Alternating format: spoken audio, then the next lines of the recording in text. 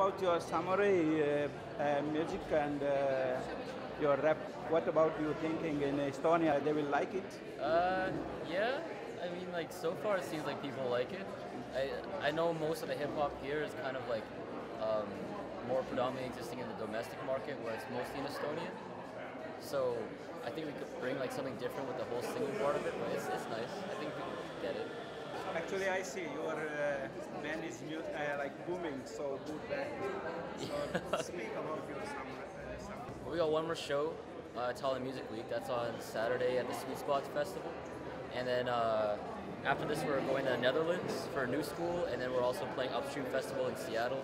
So there's some stuff going on. So which one is your favorite song you want to sing in Estonia?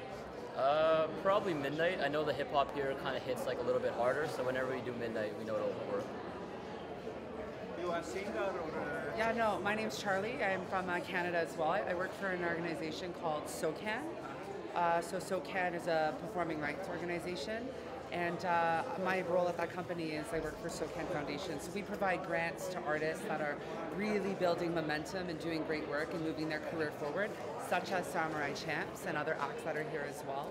And Estonia has been great. It's fantastic to see the community come out and really support music. I was overwhelmed at the level of audience engagement at the showcase last night presenting Canadians. And that's something that you don't always see. And so Tallinn Music Week, awesome.